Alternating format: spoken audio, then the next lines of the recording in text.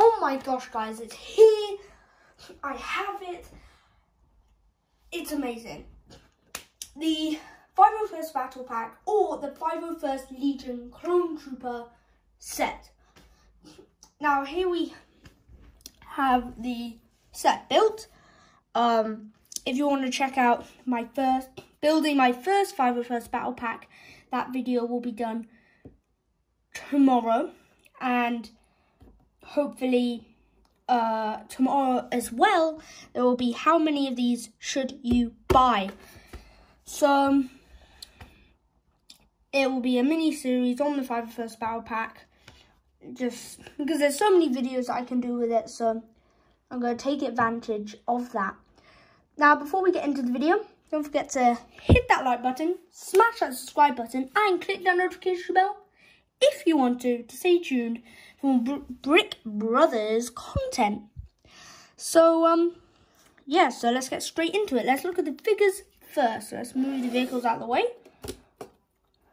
Grab this figure off.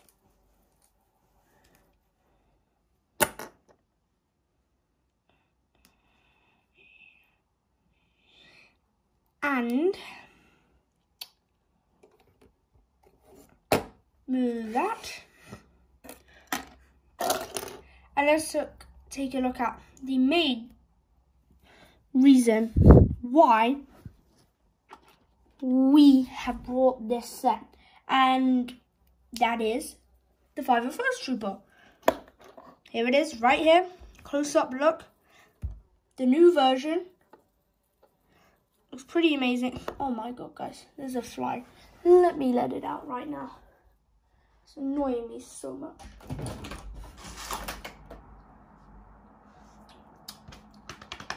Come on, fly.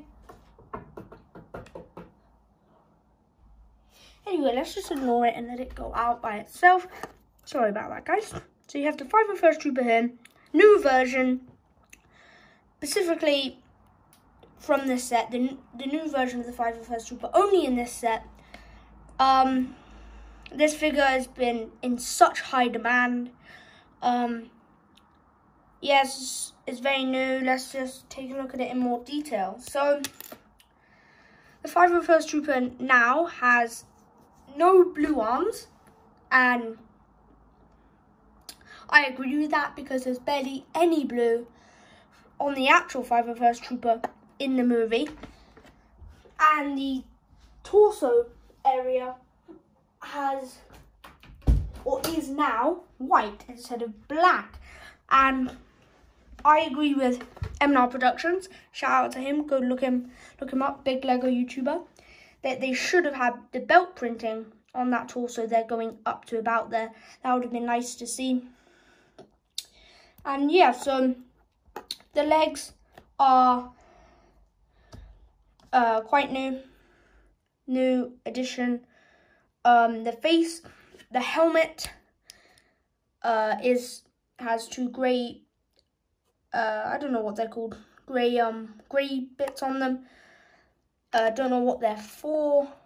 Definitely a better helmet look. And as you saw back then, they have the new Clone Trooper face. They have got, as in the summer wave, they have got rid of the angry clone face, many people called it. And I didn't mind about that because I never took the helmet off. Yeah, so looks, many people say this is more realistic Jango Fett, which it is. And it's very nice, very nice. Definitely more realistic. And if I was to compare, maybe in the future, Brick Brothers comparison video, angry clone face and the Jango Fett face, that might be coming, so stay tuned. So if I was going to compare, I would prefer that one more. Okay, so let's move on to the next figure, which is pretty much the same Trooper, but it is the 501st Jet Trooper. Now, this one does have the blue arms, has a slightly different helmet. As you can see here, same legs though, has some nice red printing, a bit more blue on the top. The grey bits are now blue on this helmet. That's quite nice. Has the blue arms and a very nice blue jetpack. Yeah, so they've kept with the blue arms on that one. This figure is actually based not from Star Wars Battlefront, but the new Season 7 Star Wars The Clone Wars series, where they are jumping off the bridge. They're hiding underneath the bridge.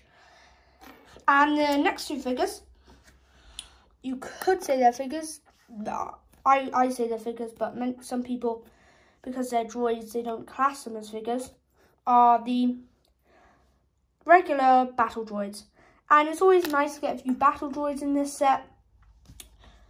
Very nice addition. Just a classic battle droids that we've got for so many years now. Yeah, they haven't changed much with them. And yeah, not much to say about them. But yeah, let's move on to the BARC Speeder. Now, in the 501st Legion Clone Trooper set, you do get two vehicles.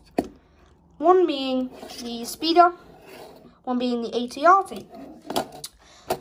Now, the Speeder, very nice build. Thought it was quick and easy to build. Doesn't have those panels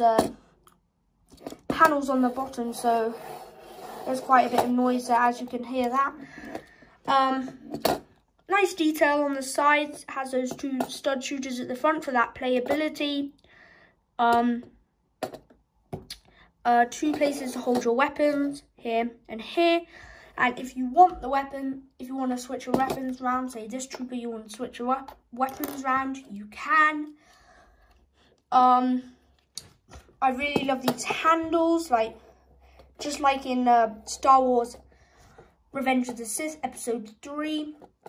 They can pull them back and like that, so to accelerate and to slow down. But the only bummer to me on this BARC Speeder is when you do that, you can't actually pull. Wait a second. You can't actually pull them back with the actual trooper, so you can't move them forward or back with the actual trooper in the arms, as you can see. You can move it like that. And then the other thing is, sometimes it breaks, as you can see there. Sometimes you get lucky, but most of the time it will break. These handles can be quite annoying, which is a downgrade in my eyes. And yeah, so that pretty much sums up the Speeder. Very nice build overall. Not complaining. Great build.